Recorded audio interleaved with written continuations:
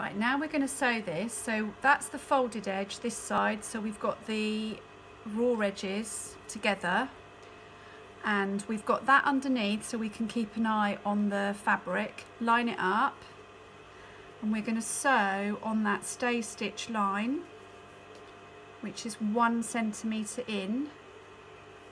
The seam allowances on these are 1 centimetre everywhere except for the hems on the sleeve and the bottom, which will be 2.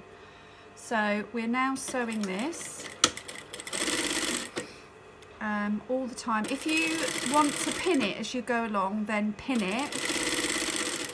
I'm not, because I've done it a few times. So I'm sewing down to where I've made the nick. Keep the needle in the machine, lift your foot, and then you want to line it up again. Make sure that the fabric hasn't got caught and continue sewing until you get to